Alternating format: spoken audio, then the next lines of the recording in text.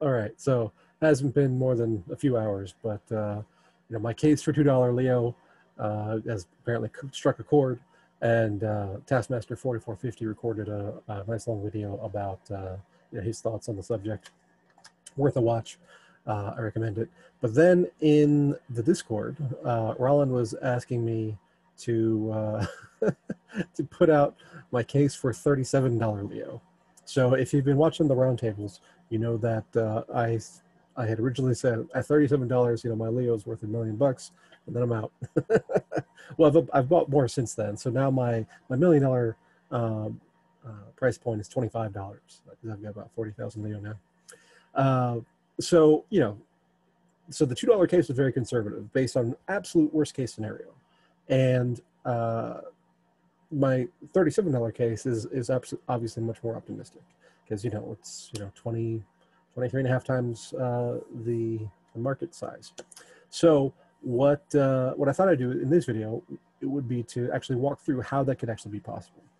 So in the previous video we talked about the fact that there's 200 some odd users, daily actives on Leo Finance, and Taskmaster made a good point that this is probably only counting blockchain transactions. So comments, posts, votes.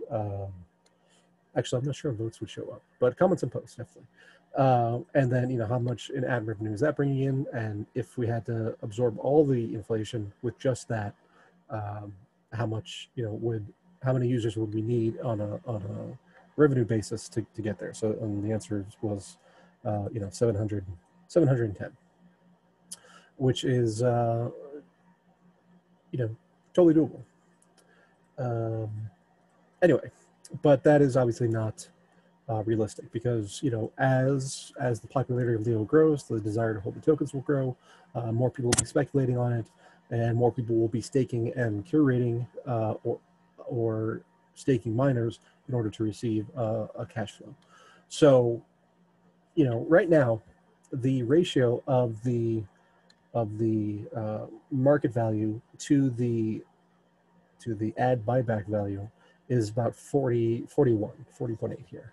So that got me thinking for a second that, okay, so if we grow the user base by X times, then that is actually going to simultaneously increase the demand for the token. So instead of just a linear growth like we're seeing in this model, we're actually going to get a square law growth because more people will create more demand for the token. So on a marginal basis, you'll have that exponential curve. And you can kind of see that if you look up supply and demand graphs. Let's see if I can spell supply and demand charts. You will see two curves. And this is the standard formulation. You have demand curve where as quantity increases, the demand actually decreases, and for a given price. And basically, people who want to buy as much as possible for as cheap as possible, which is up here. And people who sell the supply want to sell for as many as possible, for as much as possible, which is up here. And then they have downward sloping curves, which are never actually defined, and where they meet is the equilibrium point. And so we have quantity here and price there. So these two particular curves intersect at a particular price quantity coordinate. Now, what happens is, Leo's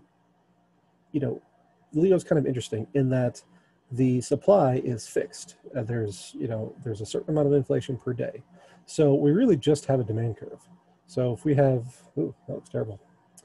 If we have, can I do a line? I don't even know how to do lines on this. Okay, and then, nope, I'm not trying to do a spline.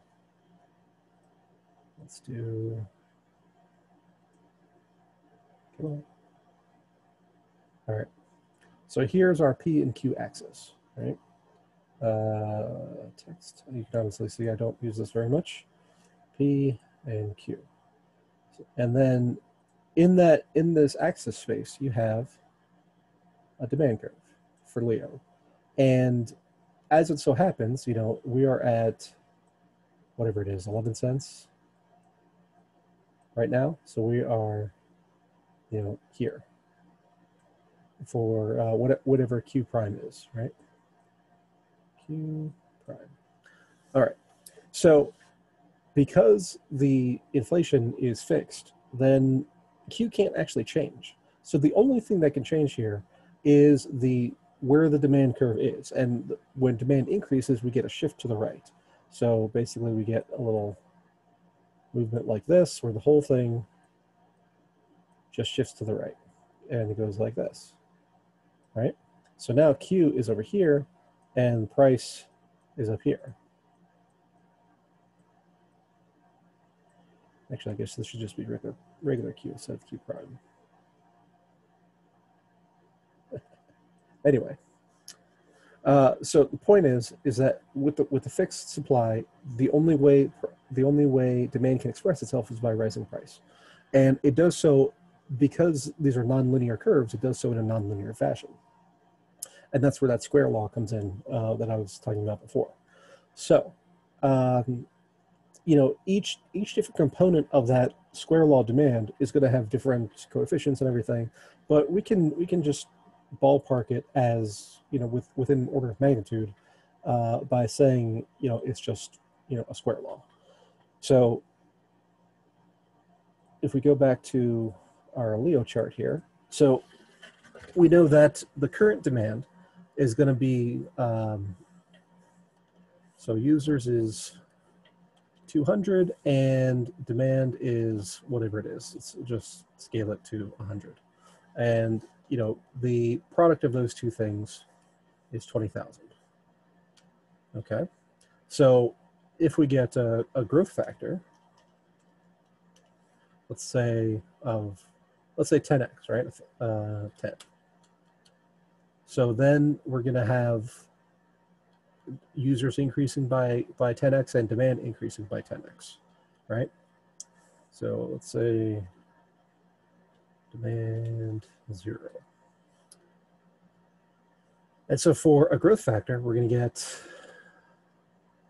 demand 1 is going to equal this times, oops, this times that times this times that.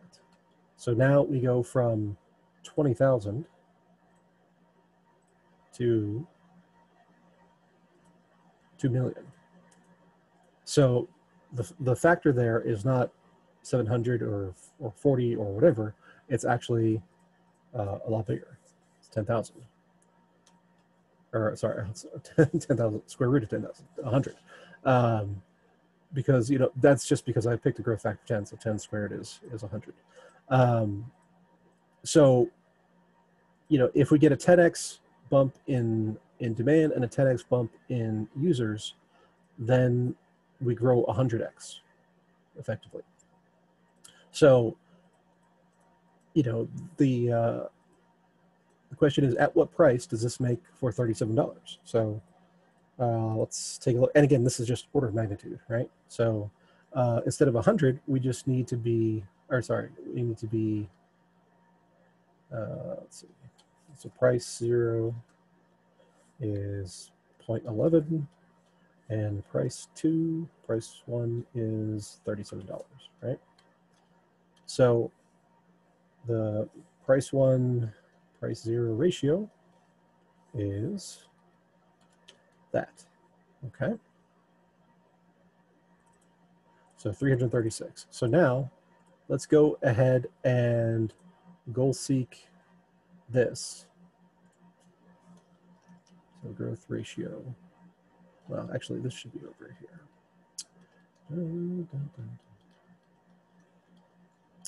This is the